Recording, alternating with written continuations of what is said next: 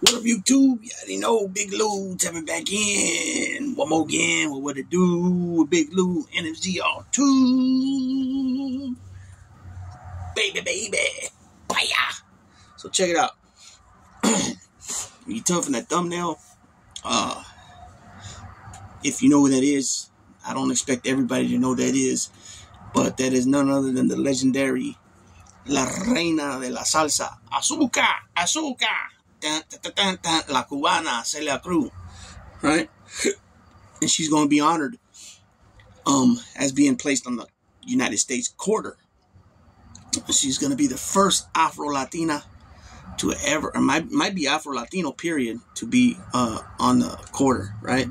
If you guys don't know who she is, like I said, she's a Cuban lady, came to the United States way back when.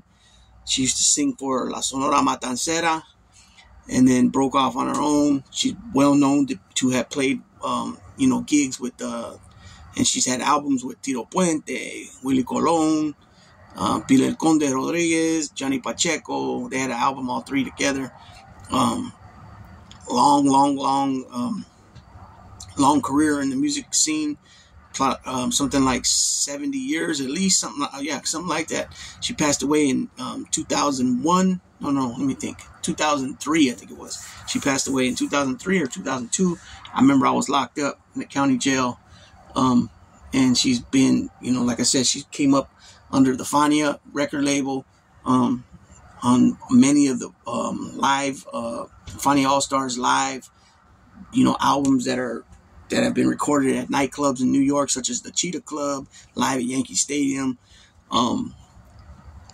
live from Africa. I forgot where did they sing at? Zimbabwe. I think it was Zimbabwe. They sang live in Africa, live in Venezuela, live in Puerto Rico, live from Chicago Carnegie Hall. Carnegie Hall. I'm not sure if Carnegie Hall's in New York or Chicago, but live from Carnegie Hall. Like I said, long time career in the salsa music. She has also, majority was salsa, and then, back in the day they had rumba and they had mambo and all that. And, but she's known as the queen of salsa. And she's known for that, during her music, saying azúcar, meaning sugar, right? Azúcar. But she's being honored on the quarter. So let me read this little deal here. Celia Cruz becomes first Afro-Latina to appear on U.S. quarter. Cuban-American singer Celia Cruz, who died in 2003, see, I remember that, is the first Afro-Latina to appear on the United States quarter issued by the United States Mint. The coin was presented last Thursday on the institution's website.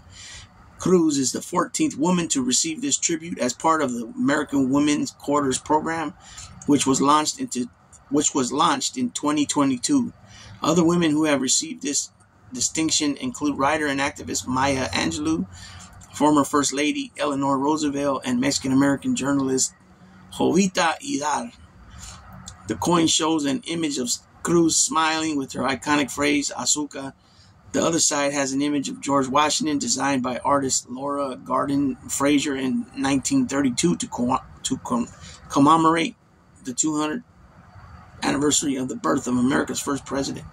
The American Women's Quarters program will continue through 2025 and aims to honor the advancements and contributions of women to the U.S. The United States Embassy in Cuba celebrated the milestone. Let's celebrate this historic moment and legacy of the Queen of Salsa. Like I said, La Reina de la Salsa, or Reina de la Salsa.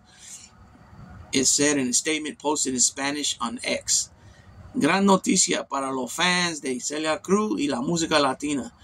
Ya comenzaron a circular las monedas de edición limitada con la imagen de Celia Cruz en Estados Unidos. Es un hito histórico. Celia es la primera figura afro-latina en aparece en una moneda estadounidense, and it stops there as far as the post. And I don't have X, so I can't pull it up. So that's a big accomplishment, right? even though she's been gone for 21 years already. She passed away 21 years. Her husband was big in the music. He was he was a backup singer. Pedro Knight, his name was, her husband. She was, like I said, she's real close with Tito Puente. A lot of people thought that her and Tito Puente were brother and sister, perhaps, or family. Tito Puente is Puerto Rican. She's Cuban. She also, like I said, had close relationship with Johnny Pacheco, with Peter El Conde, Santito Colon, Hector Lavoe, Willie Colon. The list goes on and on and on. Ray Barreto, Alberto Santiago, Cheo Feliciano. Who am I missing? Imael Miranda, Imael Rivera, you know what I'm saying? El Gran Combo. The list just goes on and on.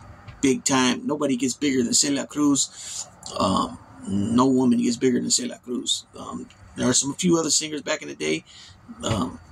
Lolita Rivera, you know what I mean? But Celia Cruz was the pinnacle. You know what I'm saying?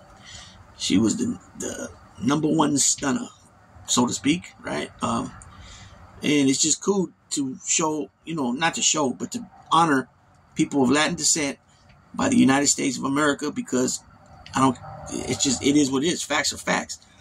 Mexicans, Puerto Ricans, and Cubans have been here forever and have been fighting for this country since the beginning, right? I don't know if you can go far back as Civil War, but for sure World War I, no doubt about it. You know what I'm saying? And World War II even more. Korean War, Vietnam, big time. In these last couple of wars we had in Iraq, Afghanistan, and other times that we had to go into Panama, into Sarajevo, and all these other places, right? More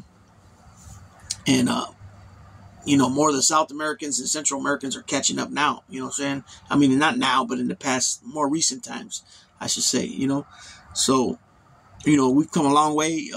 In the history of this country, Latinos have been part of many different movements and cultures, and as far as when I say cultures, I'm talking about like hip-hop culture, you know what I'm saying, everything that comes with that, the breakdancing, the graffiti, pop blocking, b-boys, all that stuff, rapping, obviously, DJing, all that stuff, the streets, everything like that. Puerto Rican's been there, you know what I'm saying, a little later on the West Coast, a little different.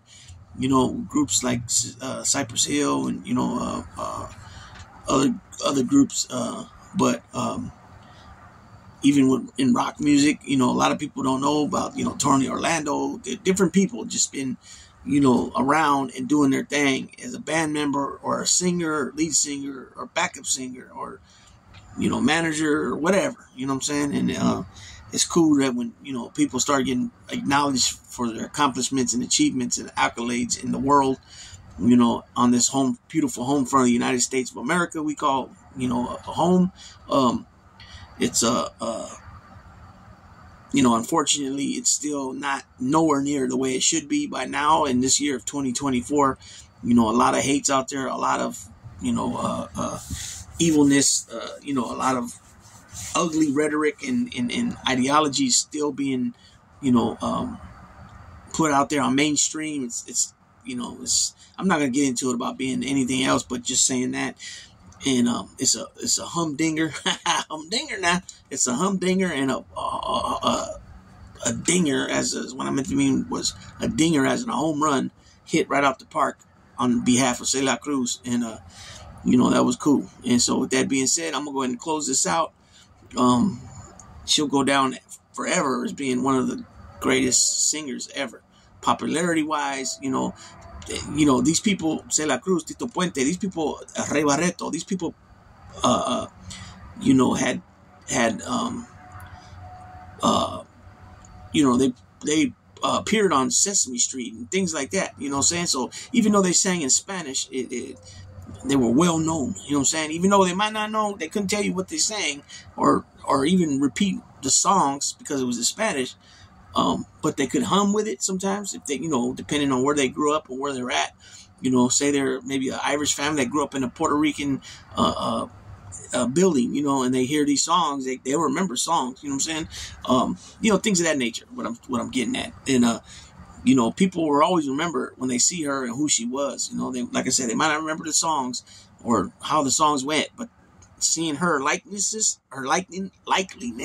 and her image, they know who that she is. Just like Tito Puente, same thing, you know. So it's an honor for us Latino people of all Latin descent to acknowledge, honor, and be proud of the fact that we had people that came through from their motherlands to this land of the United States of America, and in Spanish, Estados Unidos de America, right?